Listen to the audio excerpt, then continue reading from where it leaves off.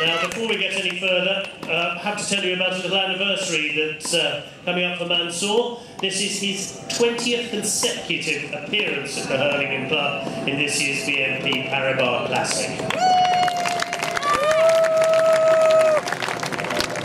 But don't worry if you haven't seen him in the first 20 years, or know people who haven't. He's promising to go on for another 20, and he certainly wouldn't put it past him.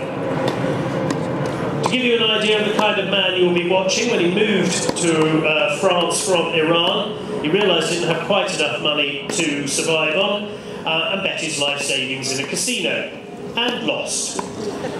After that, he had to live on baguettes and the kindness of friends, and eventually went on to meet his wife when he settled in France, when he kissed her on New Year's Eve in a traffic jam on the Champs-Élysées, like you do.